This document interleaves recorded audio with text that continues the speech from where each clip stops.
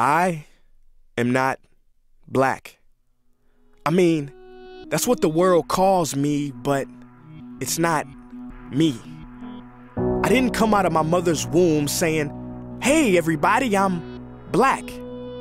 No, I was taught to be black, and you were taught to call me that, along with whatever you call yourself. It's just a label. See, from birth, the world force feeds us these labels, and eventually we all swallow them. We digest and accept the labels, never ever doubting them. But there's one problem. Labels are not you, and labels are not me. Labels are just labels. But who we truly are is not skin deep. See, when I drive my car, no one would ever confuse the car for me.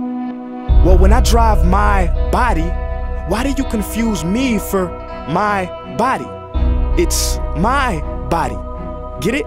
Not me. Let me break it down. See, our bodies are just cars that we operate and drive around. The dealership we call society decided to label mine the black edition, yours the Irish or white edition. And with no money down, 0% APR, and no test drive, we were forced to own these cars for the rest of our lives. Forgive me, but I fail to see the logic or pride in defining myself or judging another by the cars we drive. Because who we truly are is found inside. Listen, I'm not here to tell you how science has concluded that genetically we're all mixed and race in the human species doesn't exist, or how every historian knows that race was invented in the 15th century to divide people from each other and it has worked perfectly. No, I'm not here to lecture. I just want to ask one question. Who would you be if the world never gave you a label? Never gave you a box to check?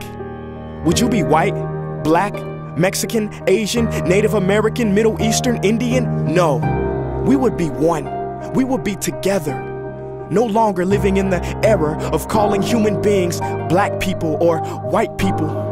These labels that will forever blind us from seeing a person for who they are, but instead seeing them through the judgmental, prejudicial, artificial filters of who we think they are. And when you let an artificial label define yourself, then my friend, you have chosen smallness over greatness and minimized yourself, confined and divided yourself from others.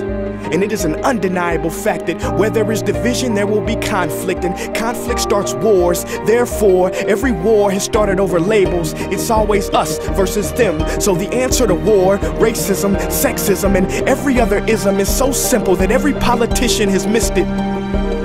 It's the labels. We must rip them off. Isn't it funny how no baby is born racist, yet every baby cries when they hear the cries of another, no matter the gender, culture, or color, proving that deep down we were meant to connect and care for each other.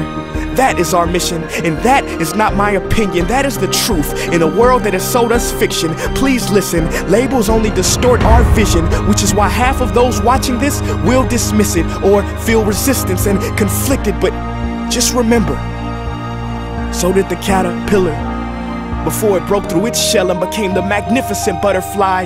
Well, these labels are our shells, and we must do the same thing so we can finally spread our wings. Human beings were not meant to be slapped with labels like groceries and supermarkets. DNA cannot be regulated by the FDA. We were meant to be free, and only until we remove them all and stop living and thinking so small will we be free to see ourselves and each other for who we truly are.